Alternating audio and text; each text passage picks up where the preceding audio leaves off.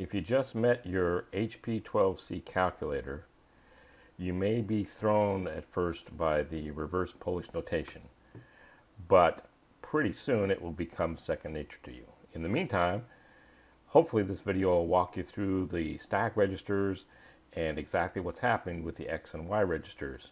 So let's call this video using reverse Polish notation with a 12C, or 5 enter 2 minus. Okay, first let's do 5 minus 2. Let's turn the calculator on. This toggles it on and off. 5 enter 2 minus, and there's our answer 3. Well, what exactly did the calculator just do, and why didn't we need an equals key? Well, the HP12C has these stack registers, and what we see in the window here is the X register, but there's also a Y, a Z, and a T register. And finally, there's a last X register that you access with this blue G key and the enter key down there. But let's not spend too much energy talking about last X. Let's focus on what just happened. So let's reset things. If we just wanted to clear the X window, we just hit this key here, clear X. If we wanted to clear all the registers, which includes not only the stack registers, but the financial registers, plus these keys over here, which are storing registers for us, we hit this F, clear registers, to access that gold menu above that key.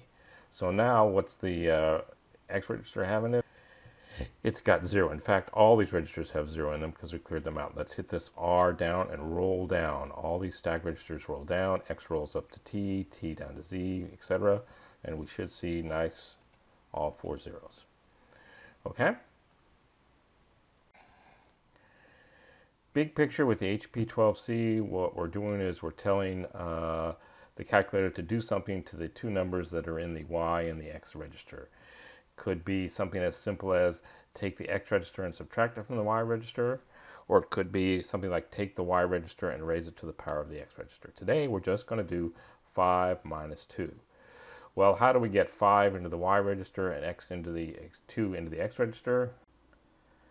Well, let's start with all zeros here, and here's our X register with a 0 in it. And let's hit 5, and now what's happening is 5 is in the X register. When we hit enter, it will move it into the Y register and the X register.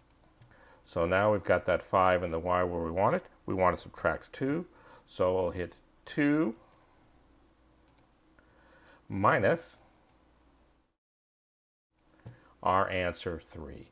We told the calculator to take whatever was in the X register and subtract it from the Y register. What should be in the other registers are zeros. Let's check and see. Let's roll down.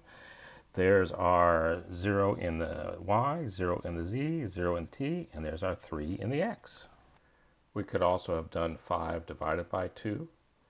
So we would hit 5, and that would put 5 in the X register. Then we'd hit enter, and that would put it into the Y and the X register. Let's roll down and see if that's the case. Y has a 5, Z has a 0, T has a 0, and X has a 5. And now we want to do 2 divided by, so we'll hit 2 divided by, and there's our answer of 2.5. So if we roll down, we should see all zeros except for that 2.5. Sure enough, there we go.